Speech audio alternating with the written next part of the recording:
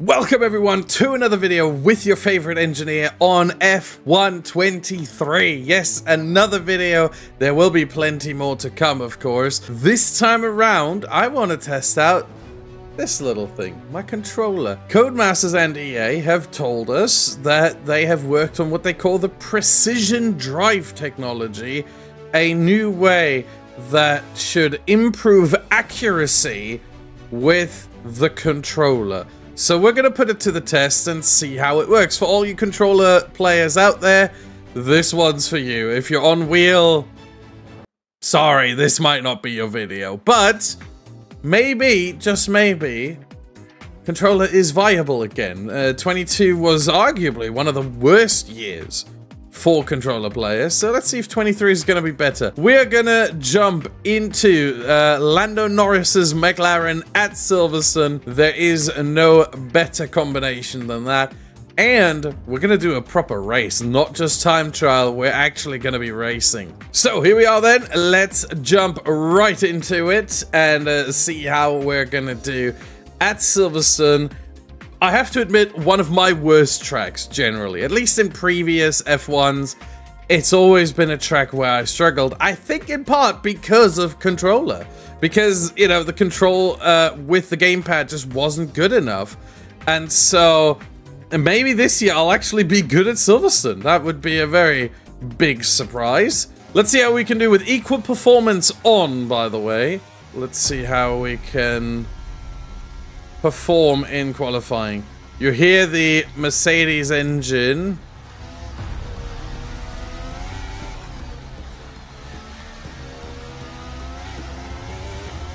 We get a bit of frame drops. Apologies for that. That's my computer. Well, we are P1, but it is equal performance. We can see P2 is right there. Oh, bit of a moment there. Had to adjust slightly. And Hamilton got us because that was horrendous. P6 now, P5.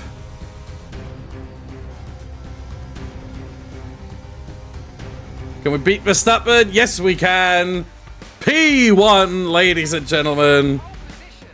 We love to see it. I even unlocked an achievement there. Didn't see what it was in the corner, but yeah, even got an achievement there. And I mean, that is close. Hamilton. Oh, Hamilton must have really messed up the final corner. Wow. That's a huge mistake. Perez 19th. After qualifying, I have to admit, I can already feel the precision. It's called precision drive for a reason. The precision is increased. I feel I have more say over where the car goes than I had in previous years. So it's a good start. It's certainly an improvement for controller players if you are one of those a bit more casual, but not always casual. Louis Welch, I'm looking at you. For those of you who know Louis Welch, you know. If you know, you know, that kind of deal. But if you're a controller player, this is definitely the game for you. I'm impressed by how much more accuracy I feel like I'm getting compared to 22. Okay, here we go. I know what you can do. Don't let me down. I'll try my best, Mark. I'll try my best. So here we are then for the race. We have qualified P1. We got 1.1 laps of fuel extra in the car. I don't know what for, but sure. We see the new wheel layout as well, the new steering wheel layout. And tires are at 70 degrees right now. I think that will change before we start the race. Once we load in and can actually take control of the car, I think that will go up to probably 90. Let's hope, at least. I don't want to start on cold tires. But here we are then. Let's jump right into it and start the British Grand Prix. So, rev range is around 8,000 to 9,000. That was a long hold. Verstappen's almost alongside. Okay. Leclerc immediately losing a position off the start. Went a bit deep.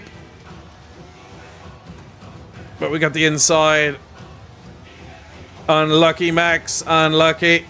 Right, so I can, without traction control, fully accelerate in third gear, and the car does not turn around. With full steering as well. It's almost too stable, but it's not. It's absolutely fine. Oh, the responsiveness of the car is so good. Okay, Max, I see you. I see you very closely, my guy. Just leave me alone. I know what I'm doing. He was tucked in underneath my diffuser. As he should be, to be fair. Oh, look at how smart he is. He realizes it's turn 1. That's not the corner to overtake in. And he pulls back. Now, can we drive away from Max Verstappen, or is this going to be a 5-lap battle? I think that's going to be a 5-lap battle, to be honest. Although, we've got almost 9/10 on him now. Make that a second, just for a little bit. There we go. Can we escape from the clutches of Max?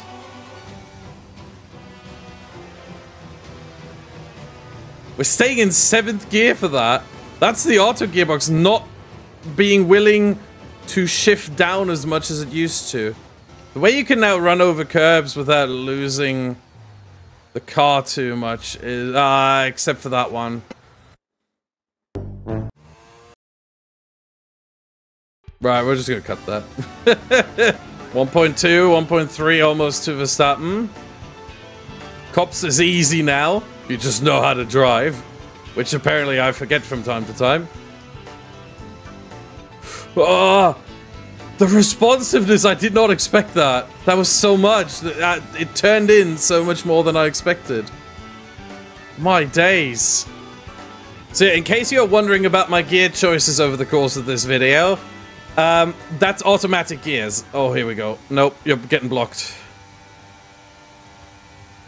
I was a bit asleep there and I just hit him. Whoops. My bad. My bad. FIA, you saw nothing. Final lap of the race. Let's see if we can hold on to this victory. A little bit deep.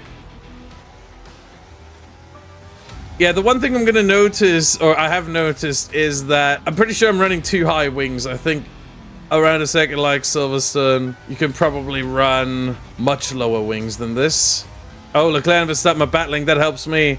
I have no ERS, though. Oh, no, we're going 3 wide. That's not going to work. Ah, don't turn in on me. Right, I squeeze you off.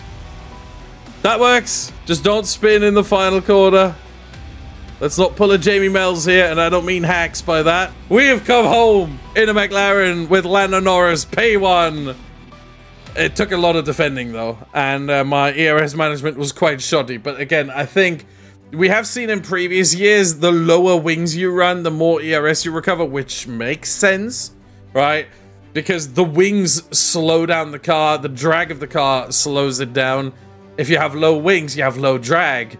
If you have low drag, the battery recharges more, because there's more energy being put into it. So I think running lower wings is still going to have the same effect of being a bit better in this regard when it comes to energy recovery. So around a track like Silverstone, you probably want to run lower wings than what I ran with 25, 27.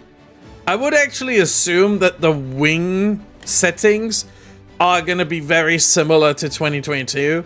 Maybe a little bit up or down, but that would be for almost all circuits except for Monza and Monaco, which are always the extreme points.